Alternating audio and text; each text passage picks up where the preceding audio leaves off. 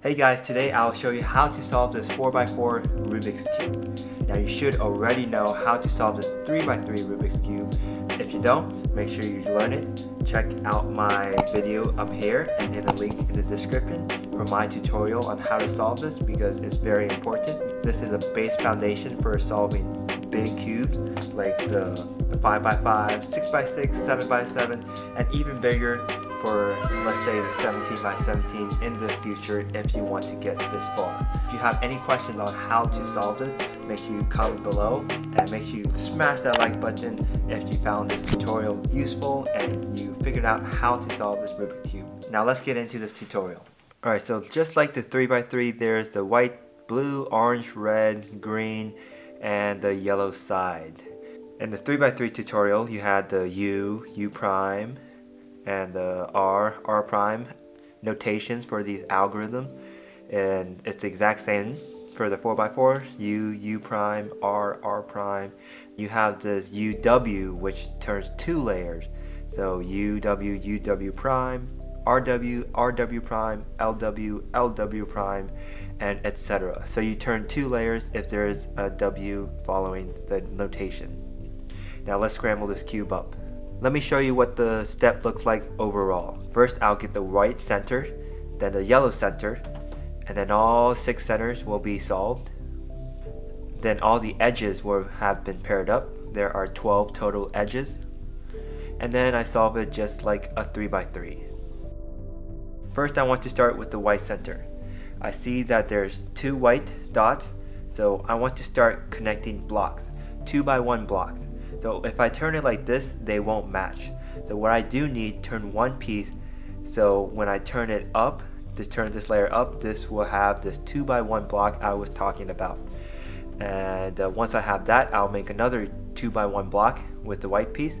I can connect this white piece, move it up just like that, and it'll be a block, but it does disconnect that piece, that block already made. So what I want is twist the top layer so it's vertical, so when I move this piece up, it will not break up this block. So now there's one block right here and one block right here. Now to connect them, I want to move one so that it faces like that, and then just simply connect them like that. Now onto the yellow center. I see one piece there, one piece there. I can simply match it. Turning this side won't mess up the white piece. And then the white will be on the bottom. If I want to move that up to the top layer, which it belongs, it messes up the white center piece. But I can do so if I move it up, turn the top layer twice, put it back down, the white will still be intact. And I'll have this 2x1 block on the top layer. And there's another piece. If I turn it like that, it won't match up. So I move one of them like so, and then turn the left side up so that the 2x1 yellow block is made. The white is still intact.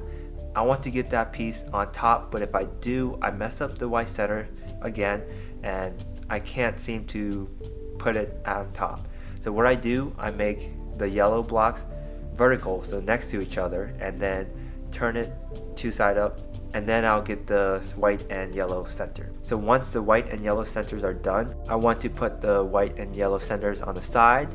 I can turn the outer layer any way I want so it doesn't mess up the white and yellow center. So let's say I want to go for the blue side, since I already have this 2x1 block. I don't want it horizontal, I want it vertical, so then when I turn the 2 layers at once, it will still be intact like that. So I find a piece right there, top left corner, and then top left corner for that.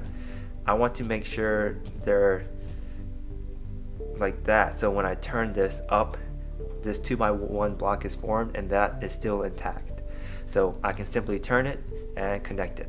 White and yellow is still intact and blue center is solved. Now from the 3x3, I can see that red is on top, right on top of the blue center. So this side will be the red side. So I want to build the red side 2x1 block. So if I do that, this blue center gets messed up. I can do this by turning the red block to the side and then putting the blue center back down. So the 2x1 red block is made. I want to move it to this side. So what I do, I turn it like that, turn that twice, and then put the blue center back. So now there's one 2x1 block for the red. Another one, this is diagonal each other. What I want to do is take out the red centerpiece to another layer and then turn it twice, move that piece back up so it preserves the blue center. And then I want to connect those two pieces. So move one layer like that and then put it up, turn, and there's another 2x1 red block. Let's move this red block to this side. Make sure it is right next to each other on top, and then two layers to the side, and boom, red and blue centers are done. I see I have 2x1 block center, green center already made, but the other block is not made. So what I can do, move this piece out of the way, bring it down to the green center, turning it twice, and then I can match it up with this lonely green piece on top, move it to the side, and then put it back down. Now I can finally bring this 2x1 block green to the green center, and then it automatically solves the last center, which is the orange center. In one scenario, there could be diagonal. What I can do is move the green piece up, turn the top layer, and then put it back down, and now you have a 2x1 block and a lonely piece, and that can be matched up. Move it up, and then I can do that, but I can just put the green block there, so when I move the layer back down, the green solves and the orange solves automatically. The next step is to make these edges red. So I see this red and white piece, and one right here, one right here.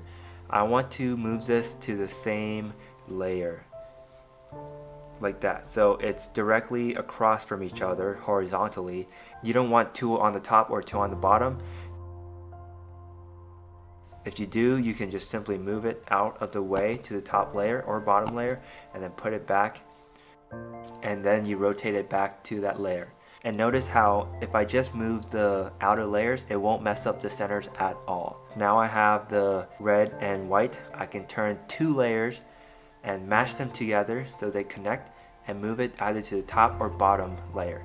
So if I move it to the top layer, I have to replace another piece and then move that layer back down before unslicing the center, the middle centers. So now I have the red and white. Keep doing this for all the centers. And this is red and yellow, one right here, and then I want to get this to the same face horizontally right across from each other, so when I make this middle slice, it connects the two pieces like that, and then I move it to the top layer, bring an unsolved piece in place, put the layer back down, and then unslice it. Sometimes there may be a finished edge piece in the middle layer, but when you slice it, it gets messed up. You replace the piece with the new piece, and then when you unslice it, it gets put back together like that, so you don't have to worry about that. Another scenario may be if you have two edges and then you look at the top layer, they're all solved edges. You look at the bottom, they're all solved.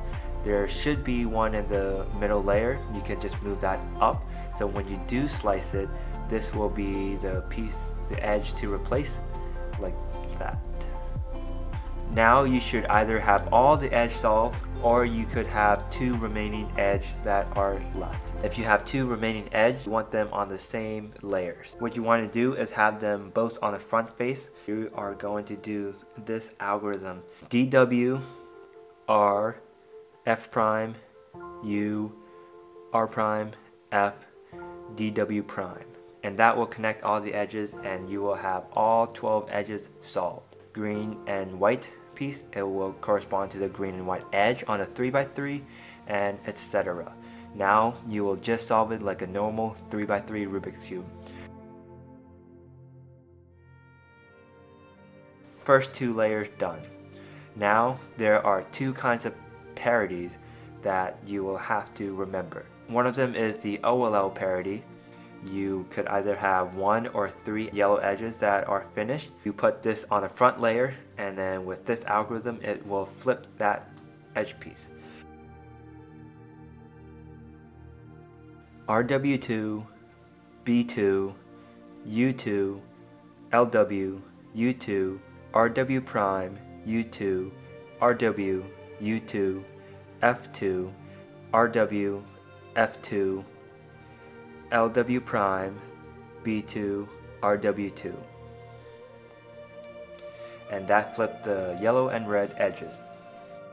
Now as you solve the last layer, if there's two corner pieces that are flipped, a small r means turn only the middle right layer. So this algorithm is a small r2, U2, small r2, UW2, small r2, UW2.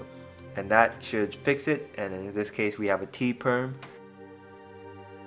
There could be two edges next to each other or across from each other, and you would do this algorithm from any side, and it will basically reduce the parity and you will be able to solve it just like a normal 3x3 Rubik's Cube. Thank you for watching this video. I also posted my 2x2, my 3x3 tutorial. Hopefully my 5x5 tutorial will be coming out soon. If you have any questions, leave them in the comments below and I'll respond to them as soon as possible, and I will help you solve your first 4x4 Rubik's Cube. Let me know if you want me to post any other videos. Make sure you like and subscribe if you want to see more fun puzzle content, and I'll catch you guys later.